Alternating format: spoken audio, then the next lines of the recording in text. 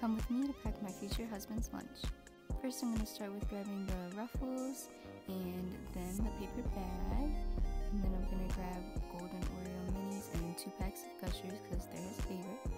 Then I'm going to grab the note paper to write on and some Miracle Whip and his favorite drink from the mini fridge. Then from upstairs, I'm going to grab some turkey meat, some American cheese, and white bread.